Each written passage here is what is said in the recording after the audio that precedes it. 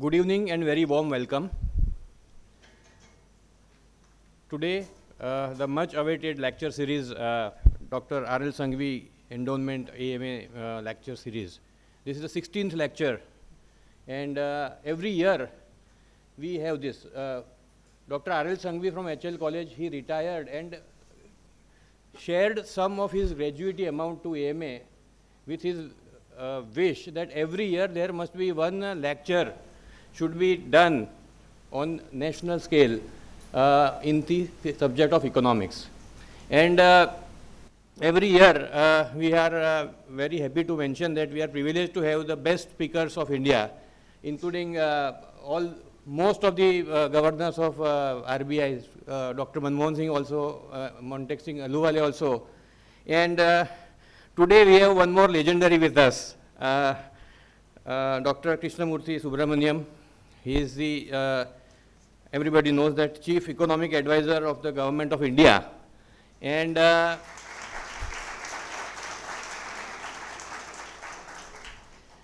he is going to speak to us about a very good subject, very, very positive aspects of our country. We are talking of 5 trillion economy and the roadmap to that. Dr. Subramanian is having all the top degrees of the world. He is holding Master of Business Administration and Doctor of Philosophy in Financial Economics from Booth School of Business, University of Chicago. He is also alumnus of Indian Institute of Technology, Kanpur, where he did electrical engineering. He is also alumnus of Indian Institute of Management, Calcutta, so where he was awarded the Ewing Marion Foundation Dissertation Fellowship in 2005. Dr. Subramanian has worked with a lot of important places and committees and policy making. He has worked with SEBI. He has worked with Reserve Bank of India. He was part of major economic and corporate reforms in India and has worked with JP Morgan Chase, ICICI Bank, Tata Consultancy Services. He is board member of Bandhan Bank. He is board member of the National Institute of Bank Management and the Reserve Bank of India Academy. He has been the finance faculty at Emory University in the United States, and also now having close relations with Indian School of Business. It will go on and on and on. But today we are all here to hear him on his subject and his knowledge. So I will not go further, and on behalf of all of us, I will welcome him with a bouquet of flowers.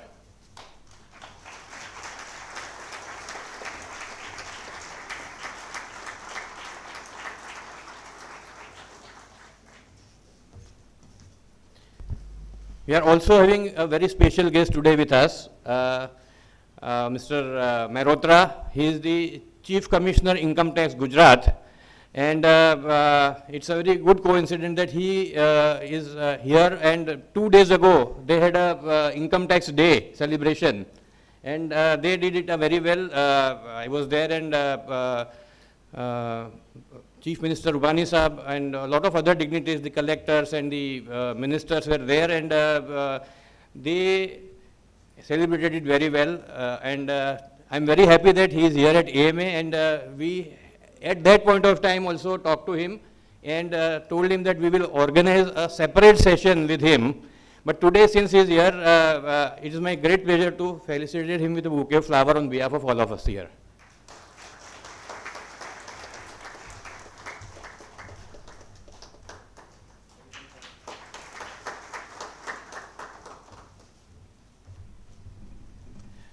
In fact, without waiting further, I will request Dr. Subramanian to address us. Yeah. I would request Mr. Mehrotra, you can also give a welcome speech, because you are also a co-host with us today for Mr. Subramanian. And after that, he will start.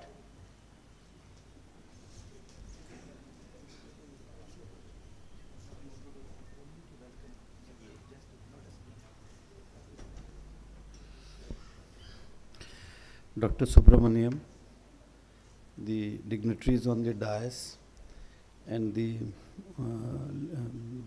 honorable members of AMA and the ladies and gentlemen.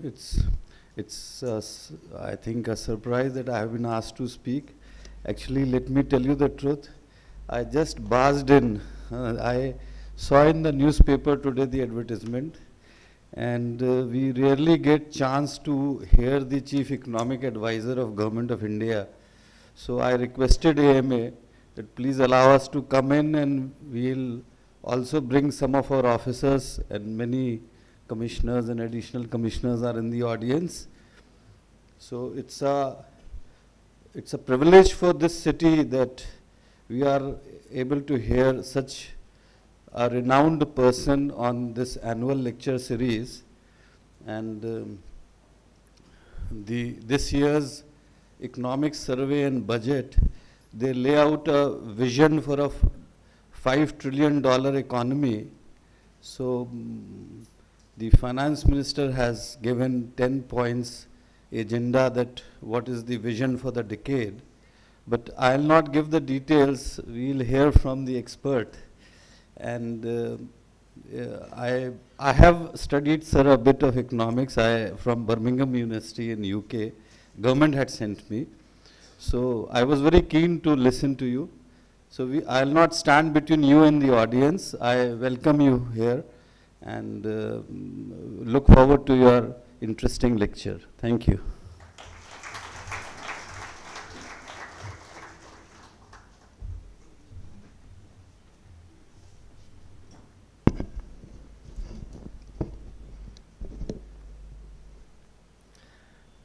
Mr. Mehta, President AMA, Mr. Mehrotra, little bit of economics is too humble for you when you've learned it from Birmingham University. Other dignitaries in the dais, Mr. Rajiv Gandhi, and ladies and gentlemen. First, let me acknowledge that I feel extremely humbled by the description that was given. I've always believed that there's a lot of grace involved in whatever one gets to contribute, and I attribute these to just the grace, blessings of parents and the grace of God. Similarly, so we hope that the same grace of the Lord also is there as we set out on this goal to achieve the $5 trillion economy. The Honorable Prime Minister has set out that vision, and the economic survey, therefore, has made an earnest attempt to try and create that strategic blueprint. I just want to, before I get into talking about the blueprint, I just want to point out whether or not this goal is how realistic or ambitious is this goal, just to put some numbers in perspective. So for India to become a $1 trillion economy, so the first $1 trillion, it took us 55 years. And if you convert it in rupee terms, during that first 55 years, on average, the currency was about, currency moved a lot, but just take it as 10 on average, so which means, and 1 trillion is basically 1 lakh crores, and so if you convert it into rupees, that's 10 lakh crores. So in 55 years, our GDP grew by 10 lakh crores. In contrast, from 2014 to 2019, the GDP grew from 1.7 trillion to $2.7 trillion. So we added the same $1 trillion.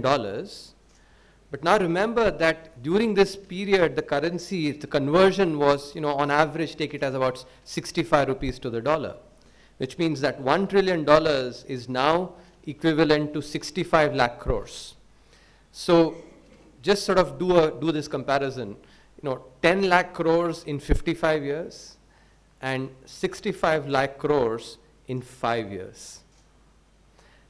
that I think tells you that, when we can create almost 6.5 times, of the GDP in 1/11th of the time period, then why can't we aspire to actually go from, $3 trillion, which we are going to be this year, to $5 trillion.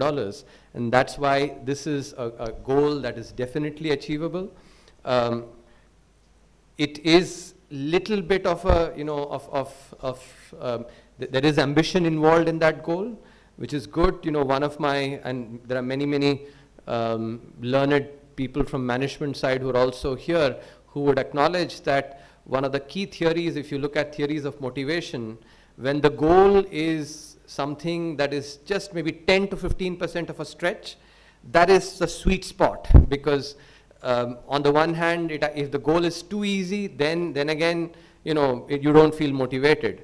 But if the goal is too hard, then also, people sort of tend to give up. So that 10 to 15% of ambition is what creates that sweet spot in terms of the stretch. And that's why I think this is something which is eminently achievable, especially under the leadership of the current Prime Minister, Honorable Prime Minister.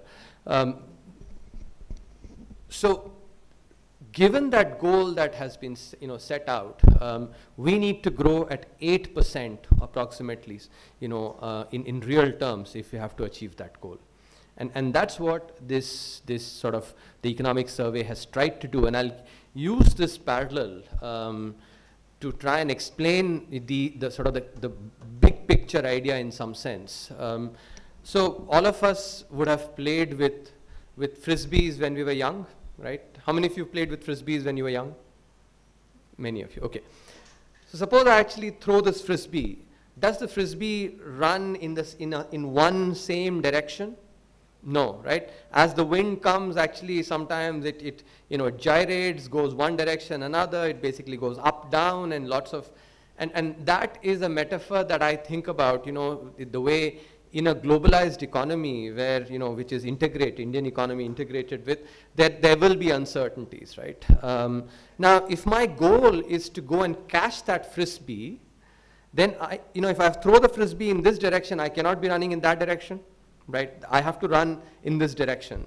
And that is sort of, so think about catching the frisbee as the equivalent of the goal of the $5 trillion economy. The direction in which I have to run is basically the blueprint. But what is important also is that if I just start running in the direction of the frisbee, but do not keep my eyes on the frisbee, then again I will not be able to catch, because I have to recalibrate as the frisbee sort of gyrates in the wind, which is what is important actually.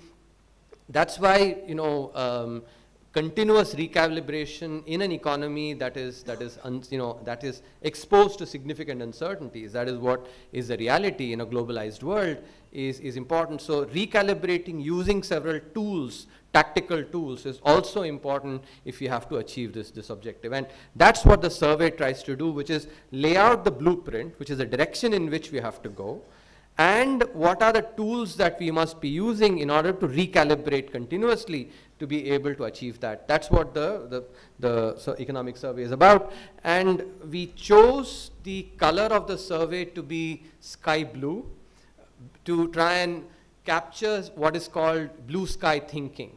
And the idea behind that blue sky thinking is, just imagine maybe, today evening or whenever you get a chance, lie on the grass and just look at the blue sky.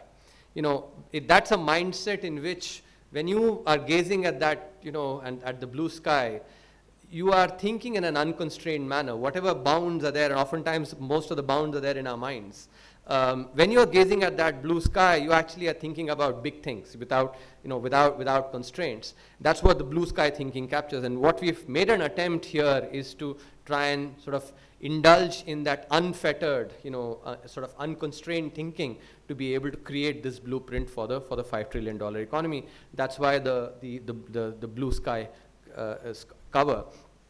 The other aspect that you would notice is you actually see these gears interconnected gears moving together, and that is an important aspect which I'll come to, as I go through what are the key ideas here.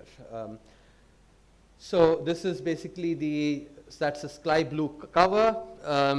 as you would notice, this is a hashtag that's been trending, economy at $5 trillion. This is something, this hashtag is something I learned from my daughter. The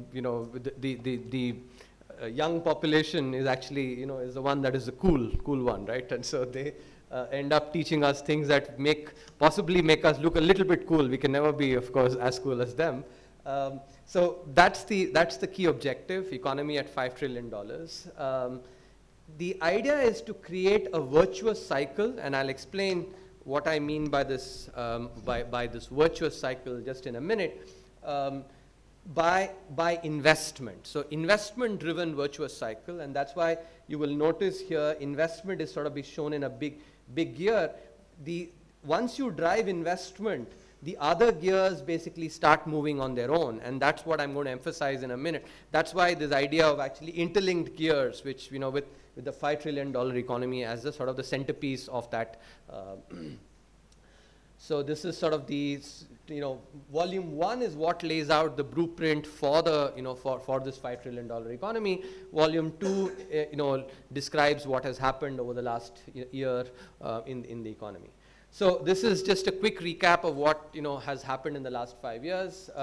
We've grown at, India has been a sweet spot in the economy, in the global economy. We've grown at close to 7% on average. And this is a good point, for me to also just quickly address any concerns about growth rates. You might have been reading in the newspapers, some debates about the GDP data, etc. While I can go, at length speak for 15-20 minutes just on that issue itself, what I can, assure you is, having seen from very close quarters over the last 6-7 months, one thing that is very difficult in a democracy like India is to create a narrative that is different from the truth. Because there are so many touch points for policy, somebody will basically squeal and say that, this is the truth, if there is an attempt to create a narrative that is different from the truth.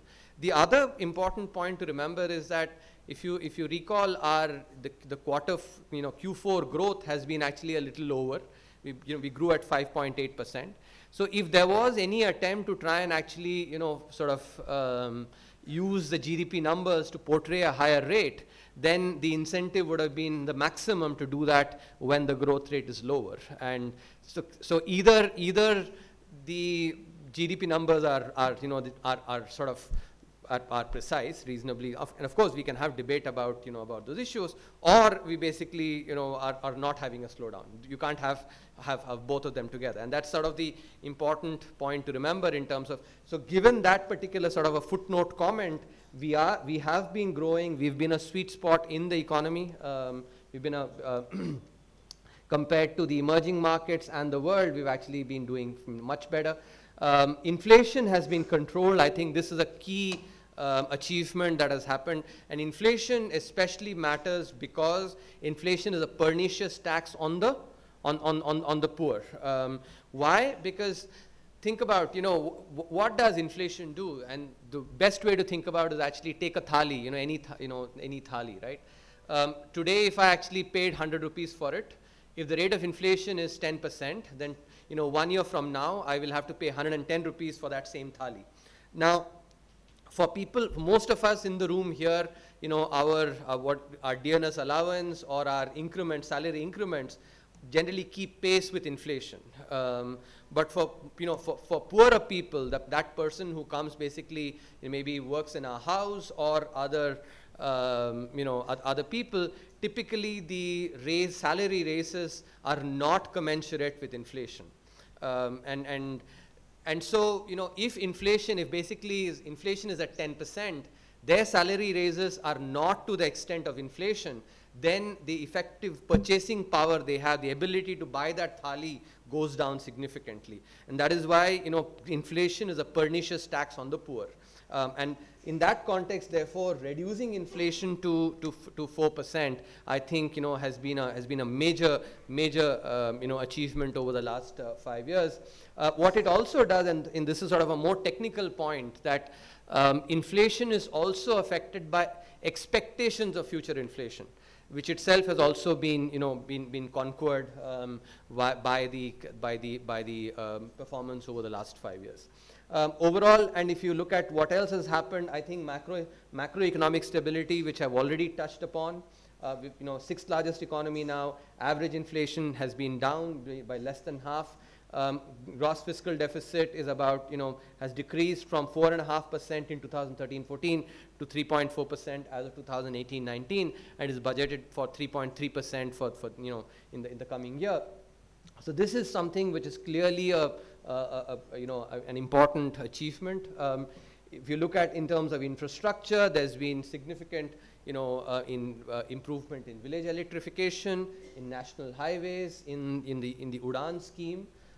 There's been the framework for corporate exits that's been created, I think is a very important measure, because without the threat of losing control over your company, the deterrent effect was not there, and that would sort of, as a result of which a large proportion of the NPAs that got created also was because this deterrent was not there. And creation of that deterrent, I think generally what promoters worry most about is the fear of losing the company, losing control over the company, which is something that the IBC, the bankruptcy code, has created, and thereby encourages good borrowers, those borrowers who are actually willing to repay, and sort of discourages behavior that basically that was exhibited in during the creation of the NPAs.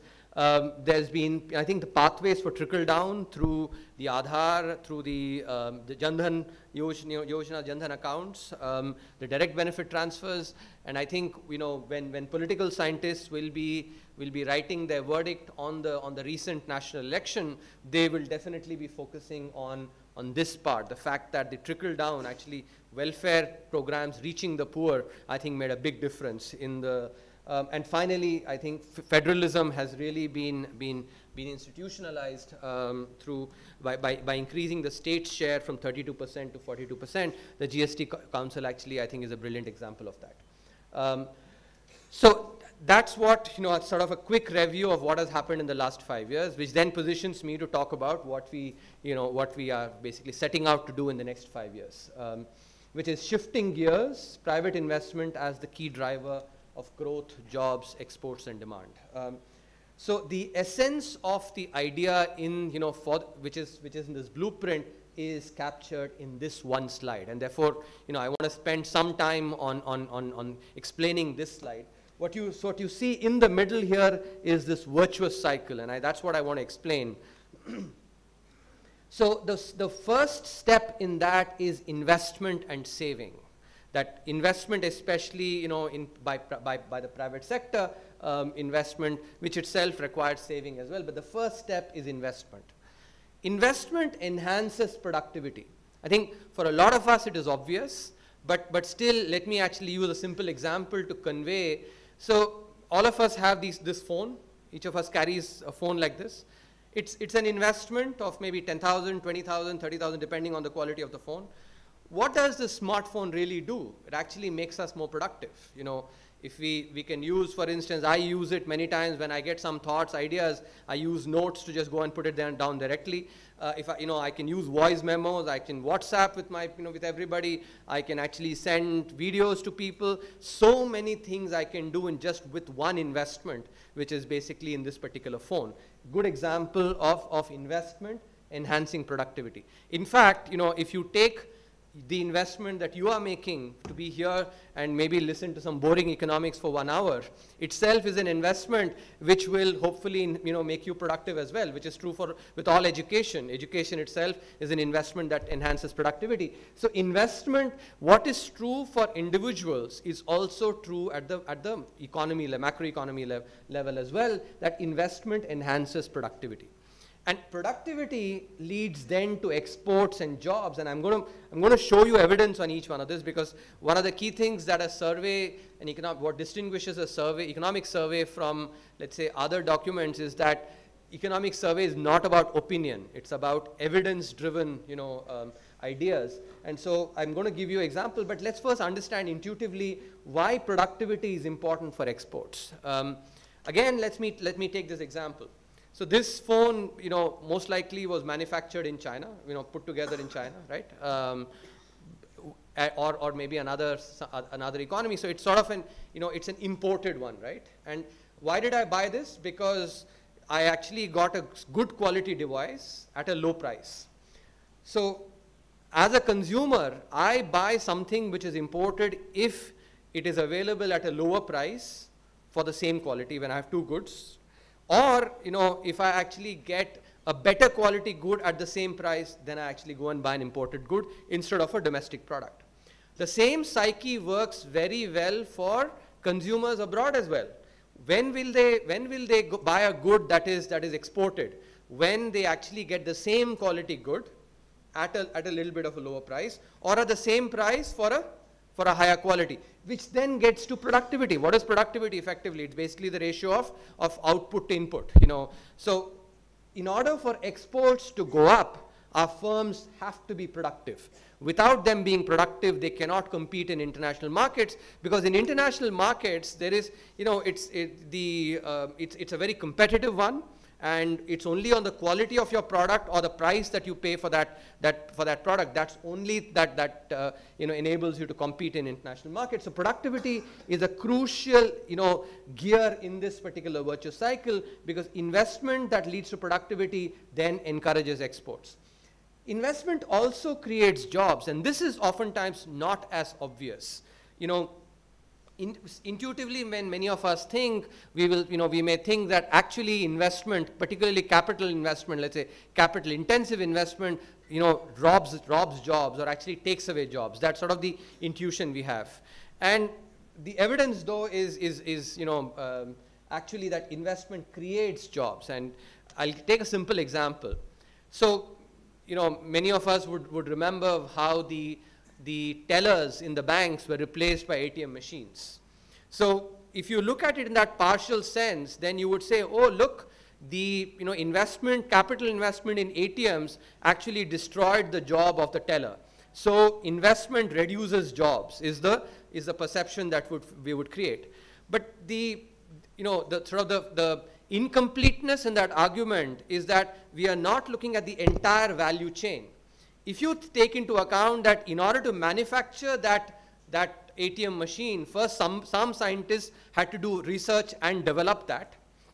Not only that, after the research and development, it had to be commercialized, it had to be manufactured. So some workers in the factory, that manufactures ATM machines got jobs because they were manufacturing it, not only that, once it was manufactured, once it's set up, you need people who actually bring in cash, right? There are these security guards and others who bring in cash. When you take all that into account, then we take the full value chain of a particular product or activity into account. Actually, investment creates jobs, and this has been seen historically, starting from the from the Second World War, when the advanced economies, after they were reduced to a rubble, after the World War, they grew on the basis of investment. And that created significant jobs as well. If jobs were not created, there would have been, riots there actually. And I think China is now the best example of, it has grown at close to 10% and has created millions of jobs in that process. And I'm going to just show you some evidence on, the investment rates that have prevailed in China. So investment creates jobs. So these investment actually leading to productivity, which creates, enhances exports and jobs, is important, because when you have exports and jobs, those exporters and the workers then have purchasing power to actually demand goods and services. And that increase in demand for goods and services, anticipating that demand, companies invest more, because say now the demand is building up, I need to invest more to actually cater to that demand. That's how this virtuous cycle really builds up, and animal spirits get fed further and further. This is the virtuous cycle that we need to really get, need to sort of make it go faster in order to be able to grow at 8%. And that is the important distinction that we've made in the survey. On the flip side, if you take what happened during the global financial crisis, what happened in the global financial crisis in the advanced economies, what happened was it was a vicious cycle, just the reverse. People lost their jobs.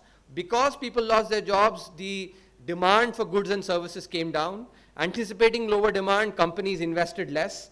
And because they invested less, they again retrenched more people, and that's how the vicious cycle operated. And this is very important to recognize, that economies that are doing well are on a virtuous cycle, and those that actually are not doing well during that period, they are in a vicious cycle. This is the key departure that we need to sort of recognize, and therefore investment becomes by far the most critical in order for us to be able to grow at that 8%, create enough jobs, have exports as well, in this process. So now let me give you, so I've outlined this virtuous cycle, but I'm going to show you some evidence now supporting that. If you go and take a look at the first chapter of the survey, there's evidence provided not only from China, but also from other East Asian economies, Indonesia, Thailand, Korea, Malaysia, etc. But in the interest of the presentation, I'm going to only show you the evidence from China. But you can go and look at actually that the evidence is broader from the. So this chart, I think, is very, very informative. This is for China. So since the 1980s, China has grown at very high rates. China has grown at very high rates, close to 10%. But notice something that, that oftentimes does not get as much attention. That line is basically the ratio of consumption to GDP. In other words, out of 100 yuan, how much did the Chinese consume, and how much did they save, and how much did they invest? So the red line is consumption, the blue line is savings rate, and the green line is investment. Notice that the consumption actually kept coming down systematically as the Chinese economy actually grew further and further, and investment and savings increased significantly. This is a crucial aspect that we have to focus on, because many times by looking at the Western economies, we say, oh, it's consumption that has to drive economic growth. Consumption can be a second order multiplier. It can actually be a sort of a multiplying force. But the key thing has to be investment. Investment has to be the key driver, and that is something that we learn from by looking at this particular chart. I'll show the same thing to you in a different way. So here I showed it using calendar time. Same thing, look at it in terms of development, how developed China was becoming. So on the x-axis now is GDP per capita. For those of you who are more mathematically inclined, it's the log to the base 10. So this 3 is basically $1,000 in GDP per capita. But let's not get into those sort of details here. GDP per capita, which means as you go more on to the right here, what is happening is the Chinese economy is becoming more and more developed. GDP per capita is increasing. What do you notice here? That as the economy started growing and becoming more developed, the Chinese economy invested a lot more. Okay, this is what is called the gross capital formation. It invested more. So in other words, the economy is doing better, but China is pouring more of its, of its GDP into investment. It's saving more. Savings is required. If you have to invest, you have to save. Much like for a household as well. If we have to go and invest in a car, for instance, we cannot basically be consuming more. We have to go and save more. So it was saving more and investing more and exporting a lot. Why is this important? Because if domestic consumption is not going to drive this as much, because people are saving, then the consumption has to happen in foreign markets, which is where exports comes in. Because if you think about it, consumption can come either from domestic markets or can come from global markets. When you sell to global markets, you're exporting, and when you actually are consuming inside, that's basically domestic consumption. The economy was saving a lot more, which means that consumption was coming down.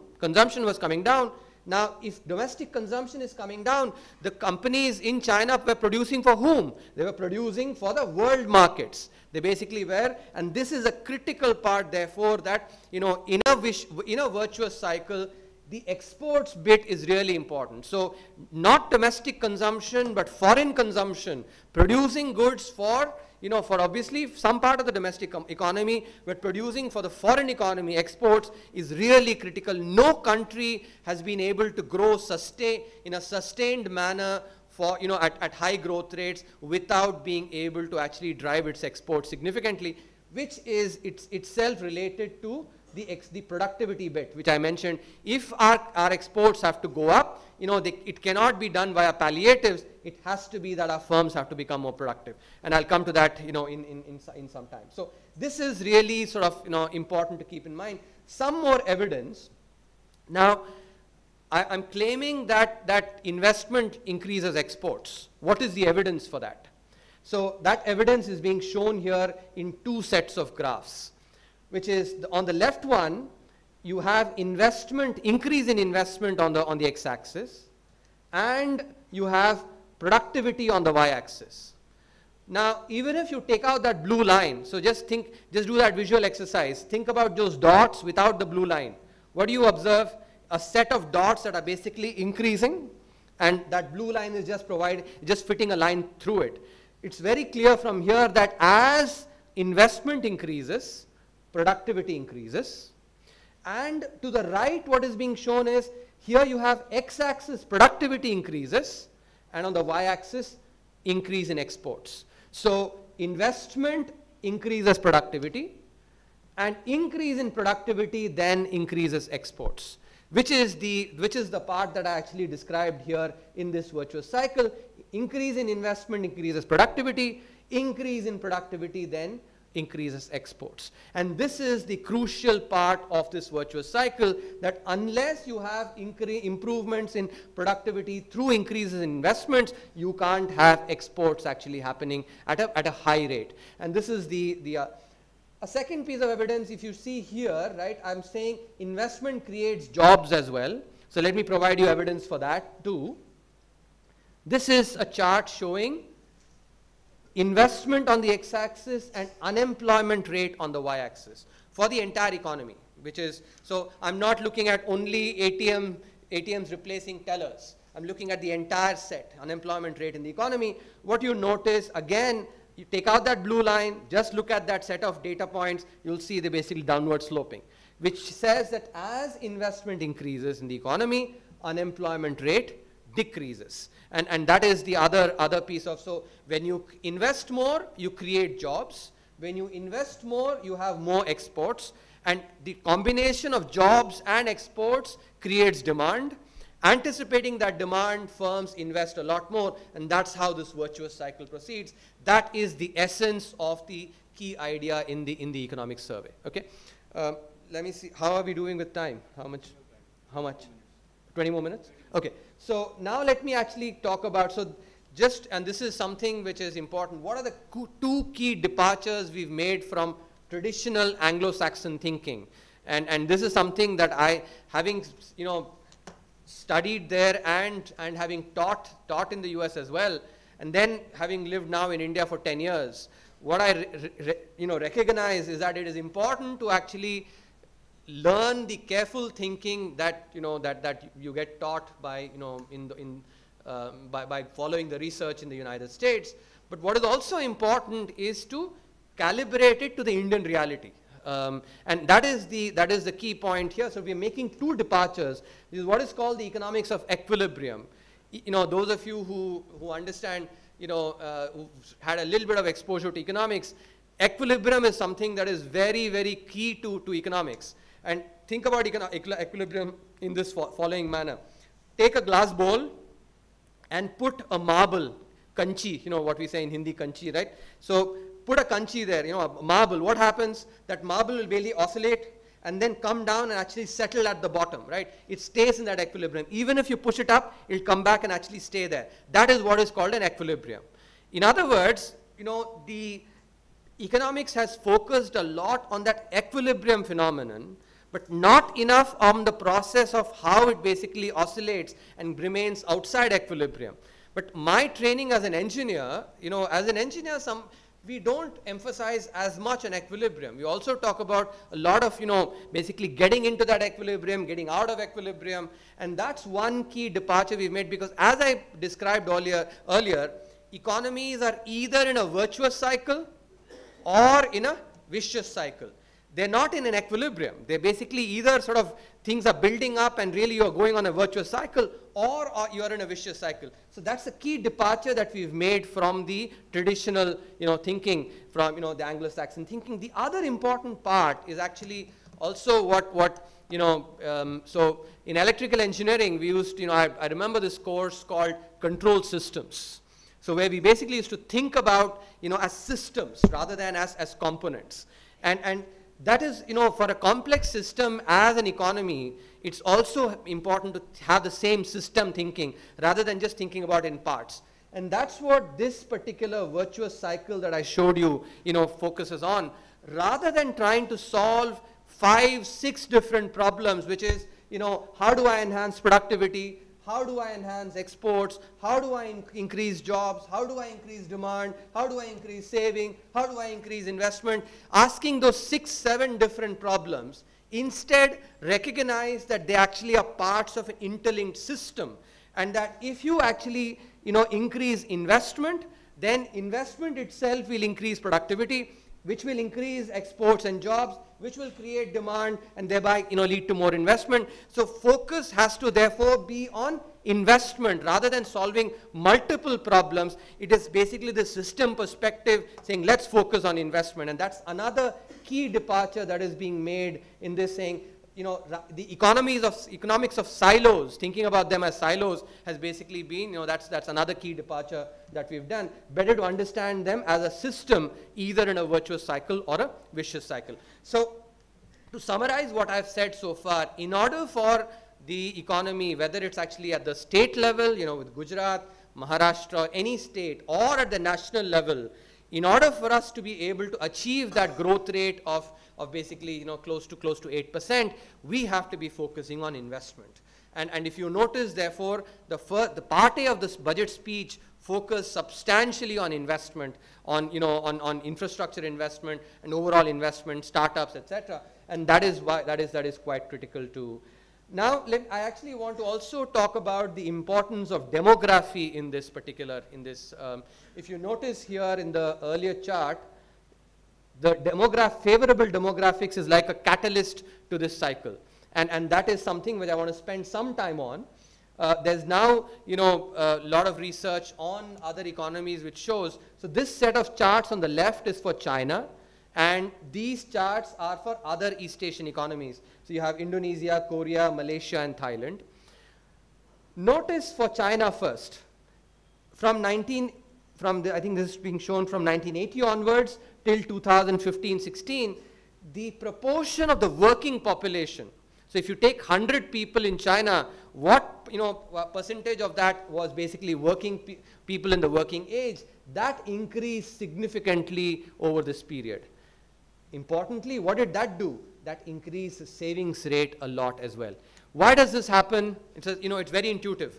If you reflect back on each one of you, when you are in your 20s and 30s, you want to basically go and consume. You want to, whether it's actually new dresses or new sets of maybe a phone or whatever you want to consume. Once you start hitting your 40s, then you start thinking that, oh, maybe I should start saving for retirement now. And that actually, in fact, in the data as well, it's seen very clearly that the percentage of the population that is in the 40+ age, when that increases, savings rate in the economy increases. The other important driver of demographics is, think about basically, our grandfathers and grandmothers. Many of them, our fathers, for instance, most likely might have had 6, 7 siblings, right? Many of them 6, 7, many, and our grandparents actually, many of them had lots of kids. So when they were, and they wouldn't have thought as much about saving for old age. Why? Because saying, "Arey, mere 7 bete hain, koi na koi to mere ko dekh hi lega," right? Somebody will, I don't have to worry. Yeah, 7 bete, 7 betiyan, koi to dekh hi lega. But today, if we think about it, we have basically, hum do hamare do wala concept. Then you start worrying, what if, if both of them, suppose for instance, both of them end up going to the United States, let's say, or live abroad, then, I have to take care of myself, right? So what this is, in economics, this is called as the dependency ratio, which is, the number of children that we have that you can depend on for old age. That dependency ratio, when it decreases, anticipating that, what people do is to save more. Saying, you know, I have only one kid or maybe two kids, and if you have one kid, maybe, you know, I'm just sort of mentioning this jocularly, saying, you know, arey beta hai, maybe daye nahi to bahu kya kara jaye, fir actually, you know, so, you know, to ghar se bahar nikal degi to hum apne, you know, we have to actually be self-dependent, right? So you save a lot more. So the combination of, you know, one, the increase in the life cycle, age. The other important part is if you were, you know, if you know that you're going to, let's say, the average age or life expectancy is 65 years, right? Then you, in your 40s, you know that you have to save for another, maybe after retirement, for maybe 10, 12 years. But if you know that you are going to be alive till 80, then you have to save for close to 20 years. So obviously you will save more. So the combination of the, you know, of increase in life expectancy, the decrease in the number of children that you know, families are having, and the increase in the working age population itself, all three contribute to savings. And that's what happened in China, happened in other Asian economies as well, and will happen in India as well, provided we basically create enough well-paying jobs for the population. And that's what I've already covered, as you noticed, through investments actually leading to jobs. So when you create actually jobs and, you know, for the working age population, and we do have a, you know, large working age population, that will further invest, further savings, which will then enable investment. That's why the favorable demographics is actually an important, you know, important element in this particular. Hope I'm actually, you know, hope I'm not being too technical. You know, are people understanding the broad ideas, right? Oftentimes, actually, economics can really get sort of muddled in jargon, and, you know, that's not, I mean, if you're here and I can't explain to you what the idea is, then actually I'm not doing my job as a professor. Okay, so this is sort of the important, the other important chapter which I think hopefully can make an impact is the, you know, use of behavioral economics. Now, and that's why we've actually chose this term, Homo sapiens versus Homo economicus. It's interesting when you learn economics for the first time, and maybe this is, as an engineer, when I went and learned economics, you know, start thinking that the person who's modeled in that is actually like a robot, right? You know, if he sets an alarm to get up at 6:30, he will never put it on, you know, put it on basically snooze and go to sleep. He will wake up at 6:30, like a, you know, complete, somebody who follows all plans and like a perfect, you know, individual, Homo economicus. But that's not what humans are. We humans actually have our idiosyncrasies, things like we actually have inertia, you know. So there's a lot of evidence, and some part of it I'll show. A simple thing of just changing the default. So in the context of savings, other countries have shown that if you change the default from, let's say, you know, you having to send a form to save a little bit more in your PPF, in your provident fund, you have to sign in a form and say, you know, I want to save 2% more from my salary. Versus if they say, by default, you know, we will save 2% more from your salary. But if you don't want to save, just send in a form saying, I don't want to save that much. As a result, you are not basically robbing, you're keeping the same choices. That, you know, people are not being constrained from their choices. That simple thing of just changing the default enhances savings a lot. Why? Because, you know, most of us think, we have this saying, and I keep, one of the things I actually keep telling my kids is when they, if you know, if I tell them to study and they'll say, you know, tomorrow, then I say tomorrow never comes. Why? Because when you are in tomorrow, again you say tomorrow. And that is something which is characteristic of all of us. It's the same, you know, while I tell my kids this, but I am as guilty of doing the same thing. You know, when I think about, well, maybe going for a jog, sometimes I'll do tomorrow. And when tomorrow comes, again tomorrow. And this is basically what happens with most of us. We have this inertia and keep pushing things.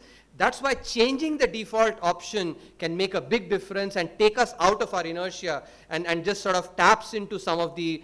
So what has happened is, I think over the last 20 years, there's been tremendous amount of research in this area, and which culminated in the Nobel Prize being given to Professor Richard Thaler in 2017. I was privileged to actually learn behavioral economics from him. So I actually felt that, especially in an economy, in a country like India, where our behavior is so much affected by our social and cultural norms, you know, the potential for behavioral change is enormous, because, you know, by just changing those norms, actually, you know, in a good way, not in a bad way, in a sort of paternalistic way, behavioral change can really be achieved. And I think the best example of that is the Swachh Bharat mission. So notice this, basically, you know, I remember when the Prime Minister spoke about the Swachh Bharat mission, you know, from the ramparts to the Red Fort in 2014, there were a lot of critics were saying, you know, why is he talking about toilets in his first speech from the, you know, from the rampart to the Red Fort? Why? Because basically people say this is not possible, right? This is just a kitabi idea, you know, and that is something which I want to mention, that every transformational, you know, change begins with an idea. And when the more path-breaking the idea, the greater number of skeptics who basically will say this idea is not, you know, in fact, one way to measure the quality of an idea is how many people who are opposing that idea. Not to say that that is the only benchmark, but that's one way of, so take a look here, you know, this is what we've shown is the coverage of individual household latrines in 2015-16 versus 2018-19. So you see a lot of red patches there. Red corresponds to less coverage, and green corresponds to more coverage. So you notice in 2015-16 that there has been a lot of, you know, there were a lot of, you know, states and districts which had low coverage. Come 2018-19, you see that it has become very green, right? You know, most districts have now close to 100% coverage. But the usual criticism that is made is, oh, you know, we have built toilets, but nobody uses them. That's sort of a criticism that is made. I'll come to that just in a minute. But also look at the open defecation free villages, the change there from 2015-16 to 2018-19, significant change. Now, what is the best way to go and check whether sanitation has really improved? Go and look at health outcomes. Because the first difference that sanitation makes is on health outcomes. If indeed people are using, you know, more people are using the, let's say, the toilets, sanitation has thereby improved, it should show up in health outcomes.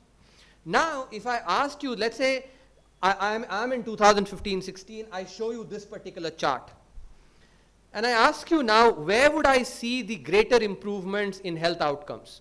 Many, you know, most of you will say in the red areas, because if you are able to indeed increase coverage up to 100%, the improvement in health outcomes should come the maximum in the red areas. Yes? The light green areas also can have, there can be improvement because they can become dark green. But the bigger improvement should happen in the red areas. This is exactly what we went and tested in the, you know, in the survey. What we did was we took the coverage of the individual household latrine as of 2015-16 and said these are the set of districts where coverage was very low, and this is the set of districts where coverage was high, and said, okay, now let's go and look at some health outcomes in this set of villages versus this set of villages. The high coverage in 2015-16, which is this set, versus the low coverage. And look at the before-after, what happens in before-after. And that is exactly what I have here in this particular chart. This set is, you know, is basically red. That's your light green here. It's being visible, I think, in blue for some reason. Notice this is basically, as of 2015, the instances of diarrhea for children under 5 years. This is before for those districts where the coverage was low. Remember, this is your those red ones, right? And this is as of March 2019. So this is March 2015, that's March 2019. Look at that difference. Now, the light green areas have also shown improvement, but not as much as the red areas. This is what we call in Hindi, doodh ka doodh, pani ka pani ho gaya. Right? That the evidence clearly shows, and now it is not just for diarrhea cases for children under 5 years, also look at malaria cases for children under 5 years, same kind of impact, in fact, even more pronounced. This is your where coverage was low, coverage was high. Stillbirths, children being born without life, stillbirths.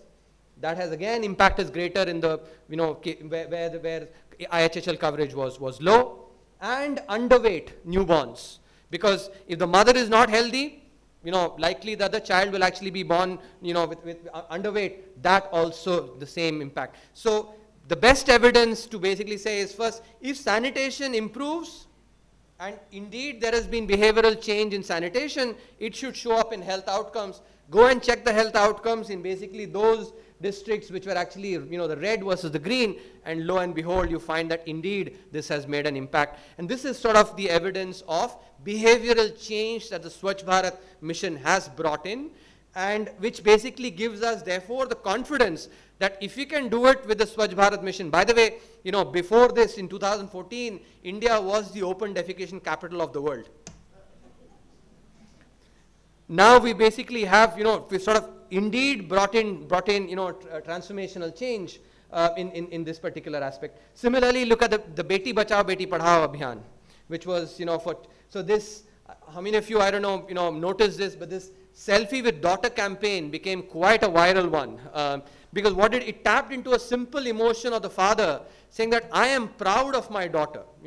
My daughter is not a liability because I have to give her dahej or whatever. I am proud of my daughter. And that is what the selfie with the daughter campaign really acknowledged. And see basically the sex ratio improvements at birth. So using this, what we've tried to do is that there are 7 core principles, or basically what I think about as 7 sutras for implementing behavioral change, which is leverage default rules. I already gave you that example of default. Do you have a default where you opt into, to savings, or it's an opt-out from savings? That changing that default can make a difference. It has been applied very well in many areas. For instance, to give you an example, Austria and Germany, 2 countries that, are contiguous to each other, same kind of culture. In Germany, organ donation is, you have to actually sign in a form to say, if I want to donate my organs, you have to sign in a form. In Austria, if you do not want to donate your organs, you have to sign in a form and send that form in. What is the difference in the organ donation ratios? Germany is about 6%, and in Austria, it's about close to 70%.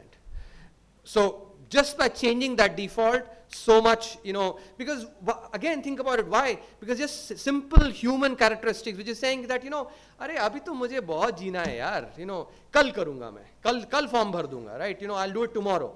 So that just by tapping into that default, you can make a big difference. And this is about understanding human behavior. And behavioral economics is basically a combination of psychology and economics, both of which have come together to really similarly make it easy to choose for people, emphasize social norms.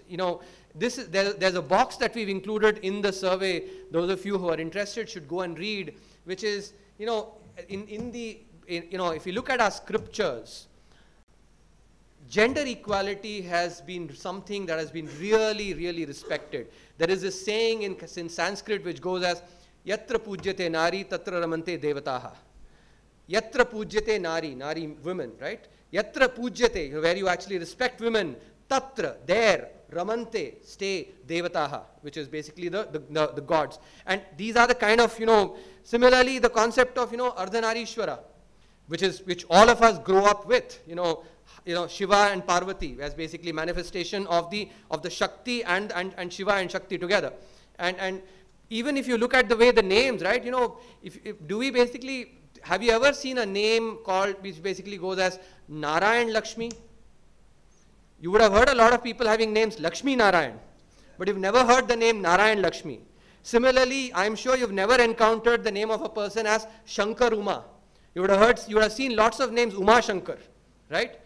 These are simple, but such profound things that we actually have, that similarly, Radha Gopal, not Gopal Radha, right?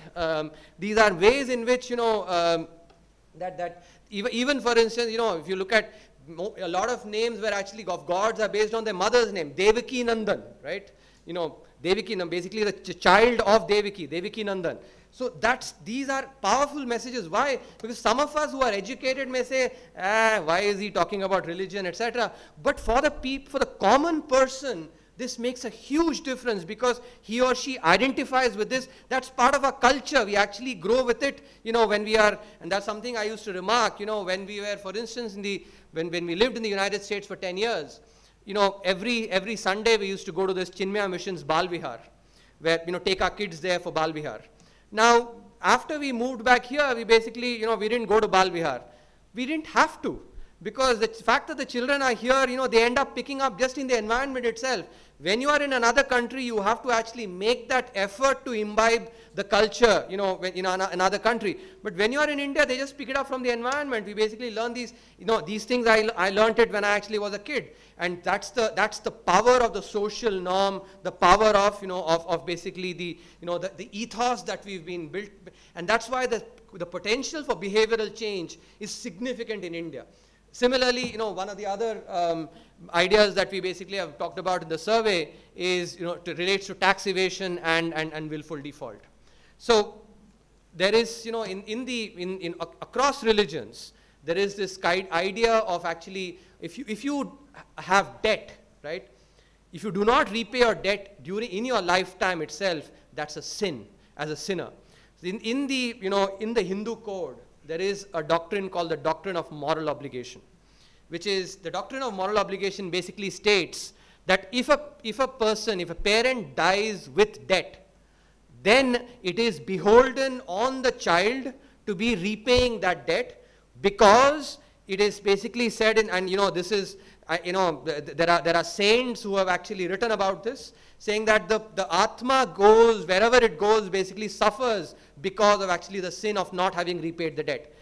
And this is not characteristic only to the Hindu religion. Even in Islam, for instance, when a person dies, they actually come to all the people who have come to pay their last respects, they come around with a container containing notes.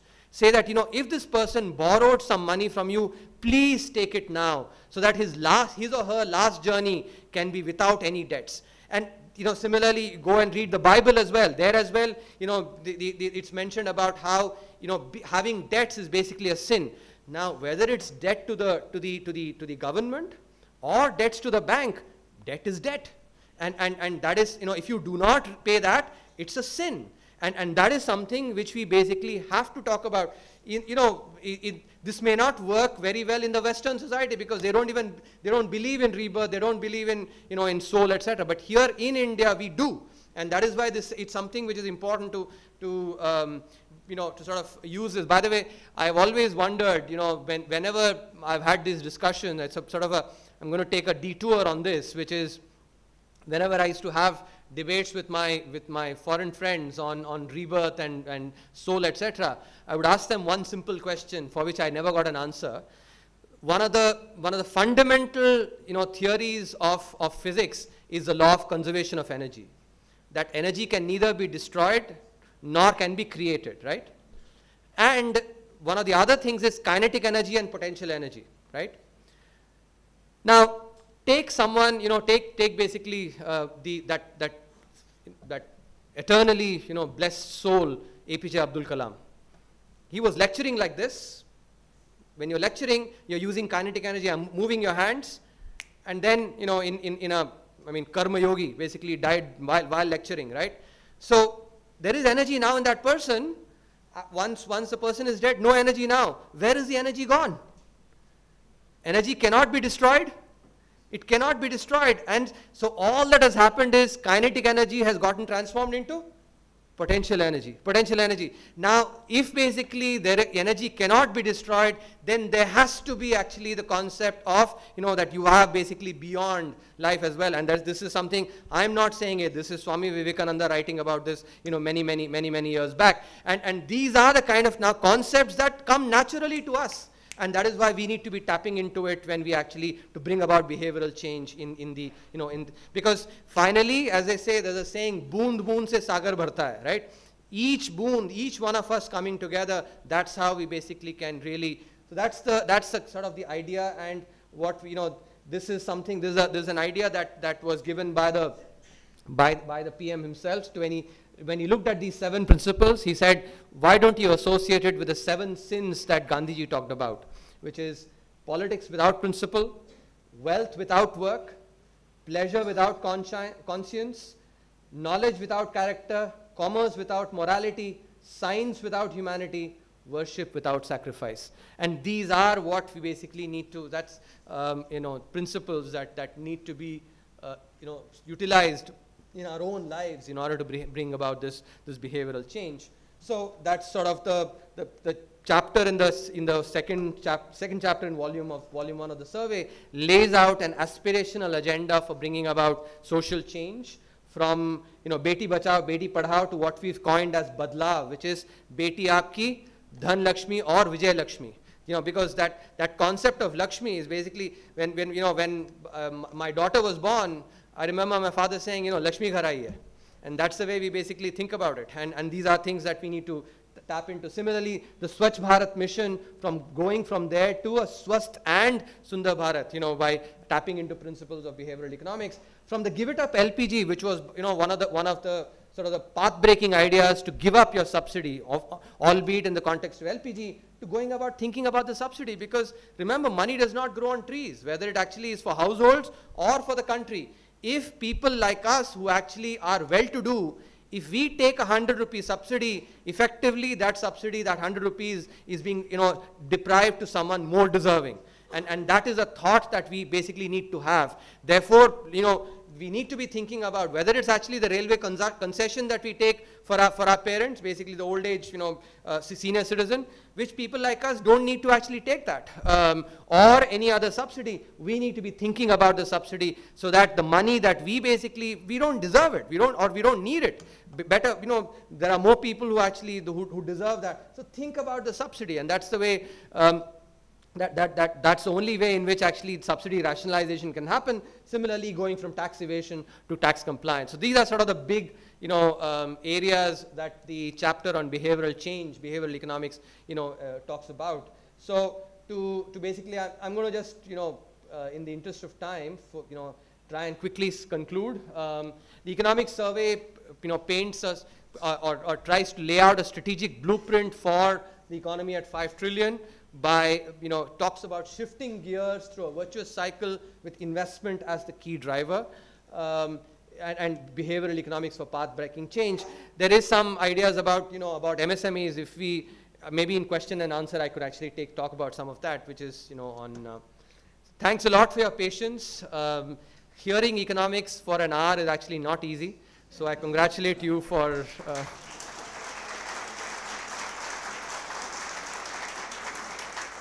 I think we have reached the end of the program. Due to time constraint, we need to, I am extremely sorry. And let me continue with the vote of thanks. I'll be even as brief so that it doesn't feel that the others lost out and I spoke a little more. I think today's talk has been extremely enlightening as well as energizing.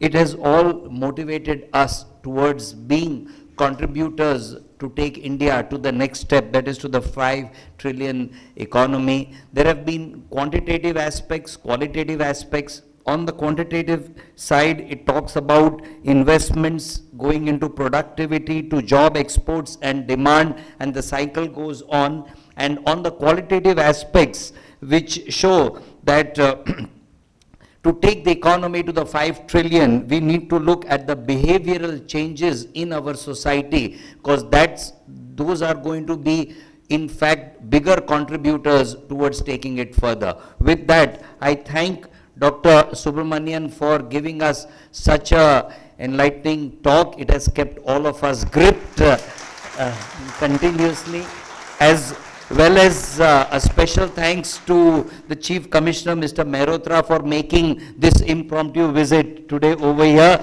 Him being here has added value to the whole event. With this, I would like to offer a memento to our guests.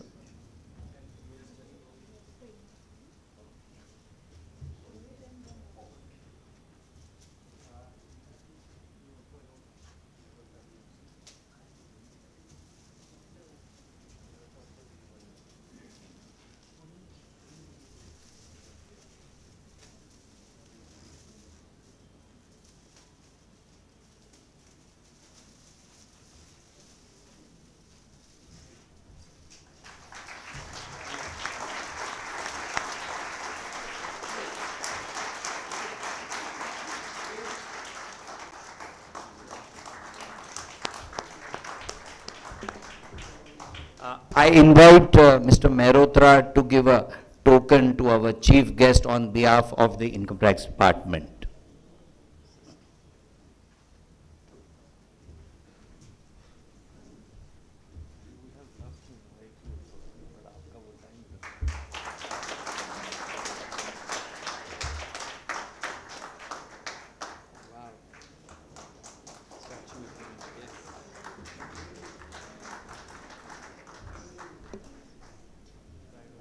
Yes, of course. It's, you know, solid. Thank you so much. Good evening and have a nice evening. Thank you.